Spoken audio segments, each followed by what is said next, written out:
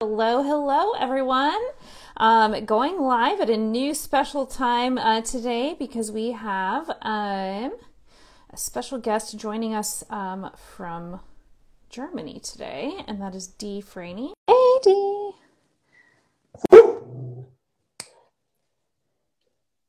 Hey, Dee, how are ya?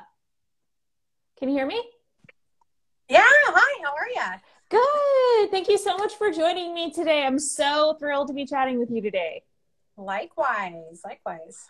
Awesome. So, yes, thanks everyone for watching and who will watch this later. This is Entrepreneurship B.S. Busting, the show where we get real about entrepreneurship. And I have been so excited this whole week to talk to the incredible Dee Frayne. I love your bio. I cannot wait to hear your story. So why don't you just jump in and tell us all about yourself and your business? Yeah, so I am a coach, a strategist, a general butt kicker with love. I love to help ambitious women achieve big goals and dreams. My whole background has been in change making. Before I started my own practice, I worked a lot in social organizations, and I don't know, I've always been a helper, a giver. I want my life to have meaning and to give back. And I realized that that's really who has been attracted to me and my clientele, and the work that I love doing, right? So people who are like, things are broken in this world. It's not working. We must do better. And I want to be a part of that change. And so I really work with change makers and disruptors and leaders and people who are like, let's do this. Yeah. Let's take on these challenges. No, I love that. I love that. And I wrote it down. You wrote, you work with smart, mouthy, ambitious change makers. I loved that. I wrote it. I loved it so much. I wrote it down. So, let's see. I think I lost you.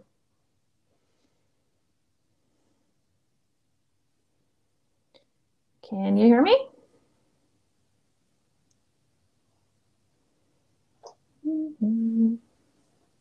Experiencing technical difficulties. Looks like we lost Dee. Oh, let's see. Oh, there we go.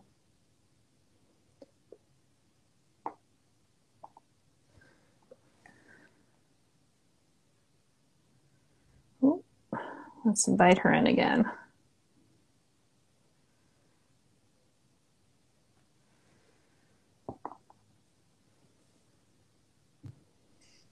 Nope, there we go. Sorry about that. Touched something I probably shouldn't have. No, it's totally fine. I once lost a guest like midway through. It took us like 3 minutes. It's all good. It happens. It happens. Where were we? I forget what I was talking about your clients that you worked with. But yeah, so just tell me about how you kind of got your start and were in your business, and kind of the journey that you have taken along the way to get where you are now. Yeah. So I went to a lovely liberal arts college for my undergrad, and I was like, I am not going to go work for some corporation making other people rich. I want my life to be meaningful. I want to help others. And so I went in the route of nonprofit management. So I did all sorts of different angles of that, with fundraising, grant writing, events, program delivery, and kind of worked my way up into management. And that's around the time when I did my doctorate in organizational leadership, and was really on the trajectory to lead organizations. I ended up as a COO of a statewide doing operations for an international NGO. And I ended up being very, very sick.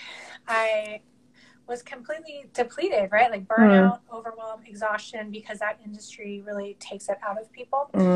And I realized one day that I couldn't keep doing that. Yeah. And because I had my foot in the door with higher education, I ended up working for a university as a faculty member, but it was a really cool position because I got to coach people.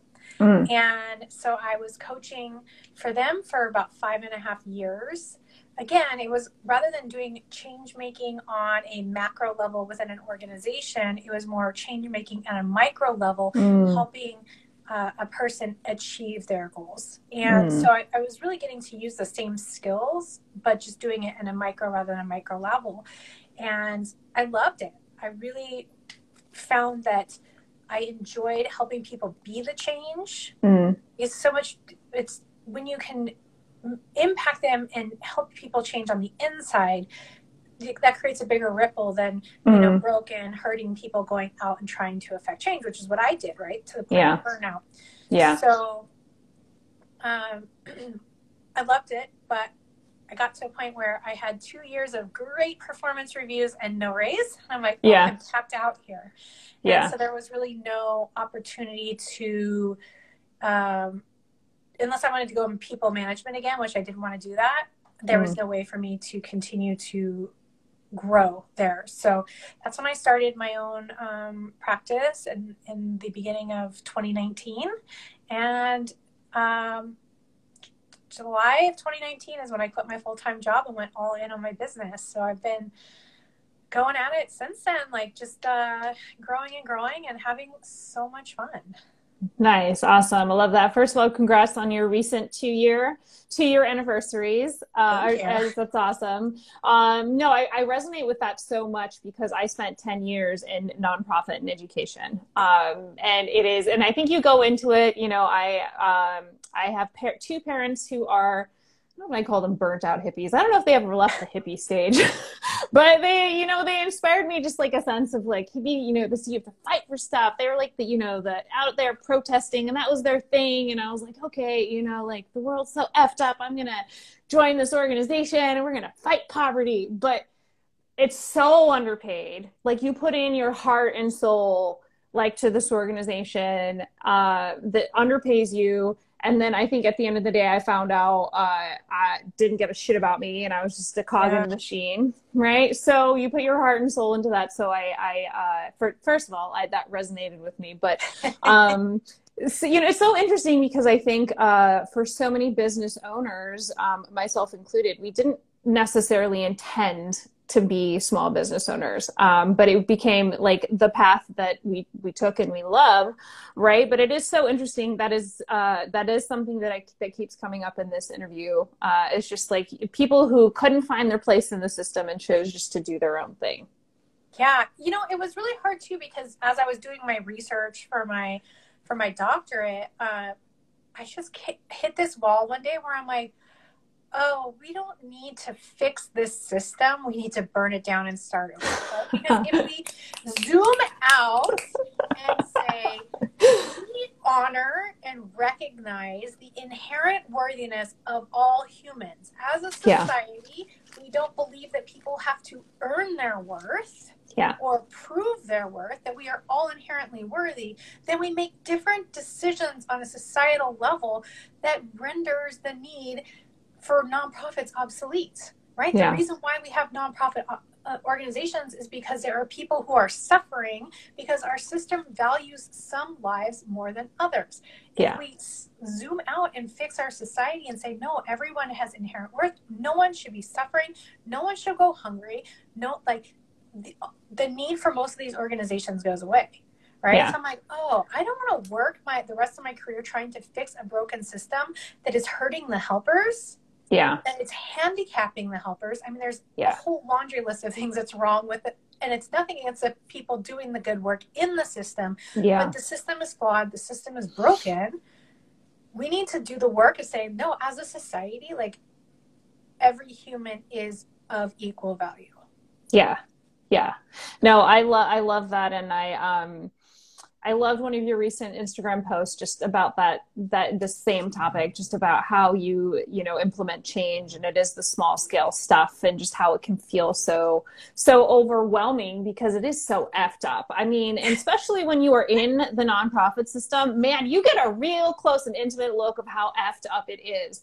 And even before that, you know, I was teaching in an inner city school district, and like, you don't know what you don't know. And I am just like shocked by my ignorance walking into that school. And they send young teachers into these school systems to like fix these problems and, you know, teach the children and all. And it's just like, this kid like her mom is like pimping her out. Like, do you honestly Yeah. think that like her middle school, like history teacher, she doesn't give a shit about that?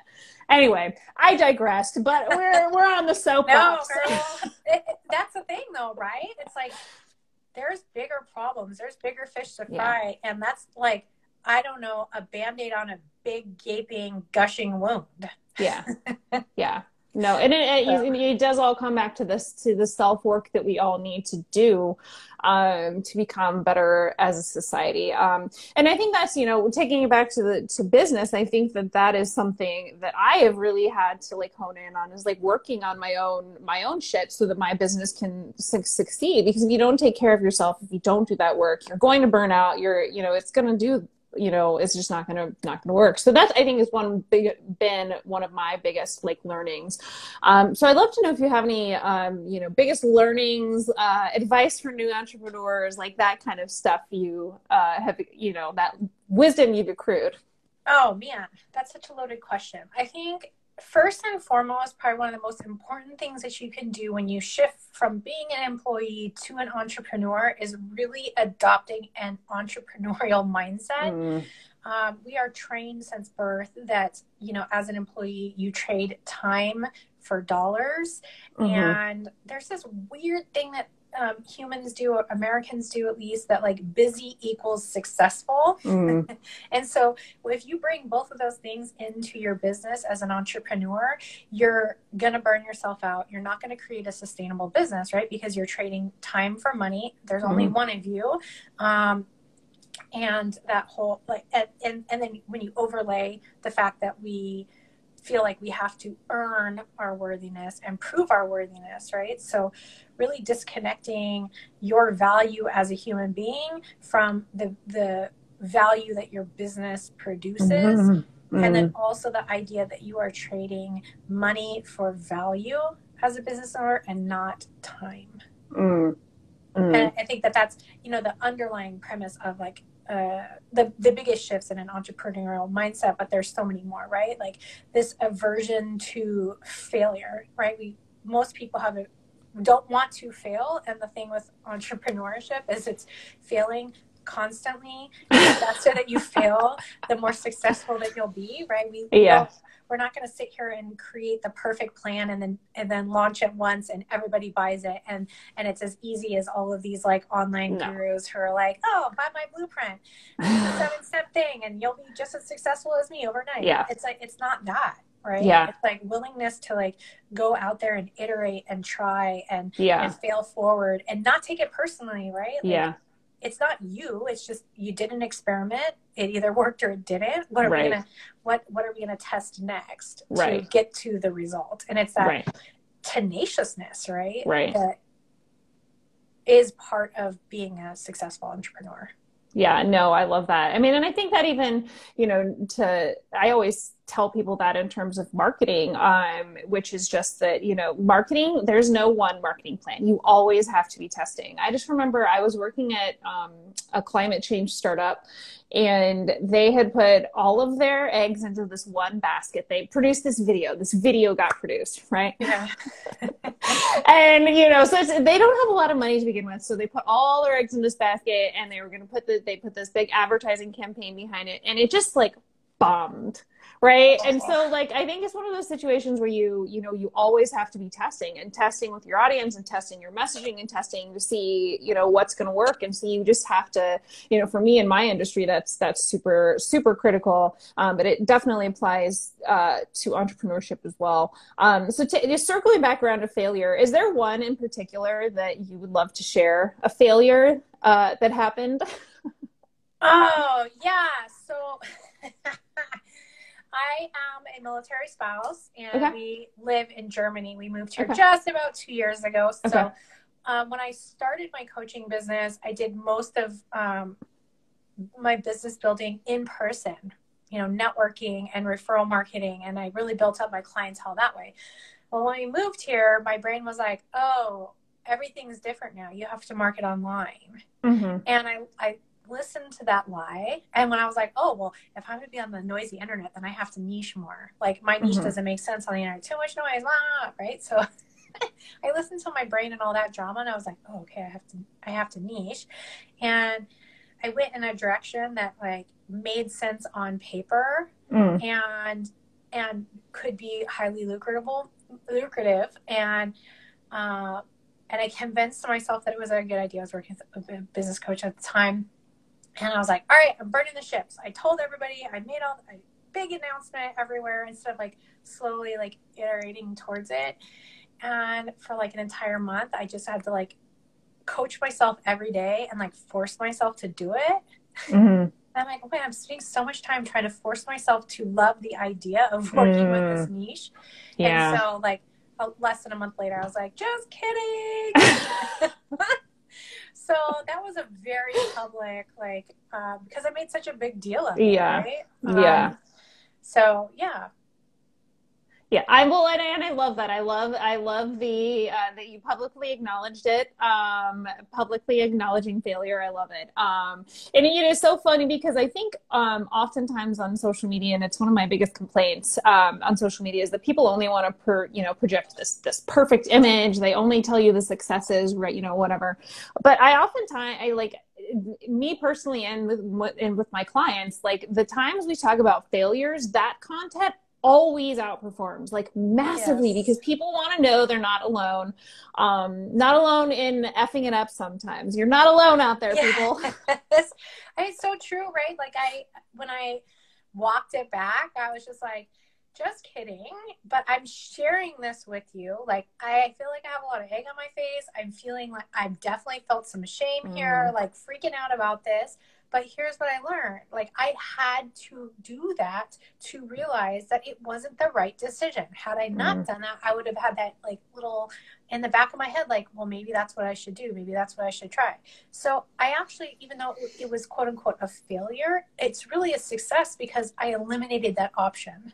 Yeah, totally. I was like, I thought that might be a good idea. I thought that might be what I wanted. I also realized I didn't completely like listen to my inner knowing and my intuition and trust that.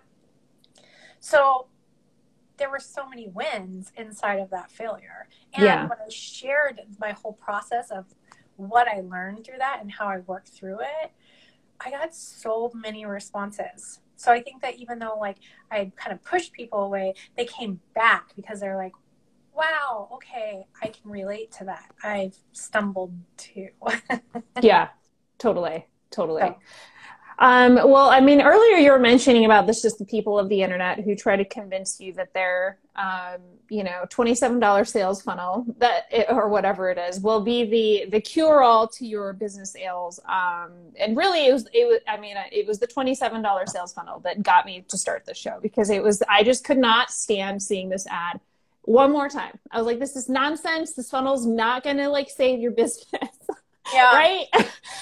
So that's why like, I'm calling BS on gimmicky marketing and one hit wonders that will supposedly solve your problems. But I always love to ask guests, if there's one thing or a couple things you want to call BS on when it comes to business ownership, what would those things be? Yeah. I mean, I think it really is some of that, like, my friend just did a post about this, how there's like this correlation between like the diet industry, like just take this magic pill, and it'll be so easy. It's a path to least resistance. You don't have to do any hard work. You could have a 6-figure, 7-figure. I mean, shoot, they're even saying now that the 8 figures, 9 figures, there's some coaches and business people saying that their systems will help people build their business. But it's like insane, right? Like, no, there's hard work. The barriers to entry to start a business now are lower than they have ever been, which means every single person and their mother can start a business. But that also means you have to work harder to have a more successful business. Like this whole idea of like, just take this magic pill, just buy this $27 funnel, come work with me. I did this thing and it got me to 6 figures. So of course, like, even though your business is radically different than mine, you should be able to do what I did and get the exact same results. It's like, it feels kind of like predatory right now. Totally. So, no. And it's if I have to call something out, it's that. Yeah, no, I completely agree. And I think there is an underpinning too of even like MLM stuff, a lot of it popping up on Instagram and Facebook. I can't tell you the number of times that I've been invited to sit in a conversation about health products, and you don't need to do anything. You just need to be a fly on the wall. I'm like, you're in an MLM, like, F no. Yeah. No. No. It's weird. It's like, okay, that just say what it is. Like, be real. Right. Treat people like adults that are capable of making decisions. It's either for them or not. Like, you don't have to trick them. Right. Right. It's gross. Totally. Well, I always like to, before we wrap up our conversation, ask guests if there's anything you would like to ask me before we wrap up. Oh my goodness. How to go along with this whole, like, my $27 funnel is going to save the world. What's your advice to business owners who don't want to fall into that same predatory garbage? You know, the real humans that are great at what they do. How do you stand out without like having that flashy BS? Yeah, I think it all comes down to really being authentic. Just being yourself on the internet, then you're going to find your ideal clients, right? Like, you know, I loved your content. I loved your vibe, your style. I was like, I need to know this person. Right. And so when you do that, you're going to attract the people that you want to work with. I would say that stay away from anyone that promises you, if you follow this step-by-step process, they will guarantee results. Anyone that can guarantee you anything on the internet is lying, right? There are like ways that you should do things that are better than others, but like I even really fell for it recently, and it was being told like I needed to follow the sales script, and it just didn't feel right. And and I think it's so easy to, when you are just like maybe hitting a wall with your business or like trying to figure out how to move forward in the best way possible, it's easy to get sucked into this person has the answers that I need, this program is everything that I wanted and more, whatever. And I think you just need to trust your intuition. You need to stay with your why and your vision. And then from there, be like, okay, what are the steps that I know I can take to get there? And then, if there are holes in that timeline, you're like, okay, I need help here, here, and here. Well, then find that person then, but don't just like hire someone on the outset and just like expect for them to like point you the way. I don't know. Yeah. But I guess going back to your question of, how you can stand out, I think, it is really important to work on strategy, but I think, especially on Instagram, less so on other platforms, but especially on Instagram, I think it's really, really important to lead into video because it gives your audience an opportunity to get to know you in a different way and a different level than just like, copy or feed post, right? Because you can edit those all day, and they aren't going to learn as much about you as if they can see your voice, can hear see your personality, all that kind of jazz. So I would say be authentic, use video, and watch out for red flags of someone promising you that they can guarantee you anything. I love it. It's so good. Awesome. Thank you so much, Dee Frayne, for joining me today. It was such a pleasure chatting with you. Likewise. Thanks for having me on. All right. Have a great one. Ciao.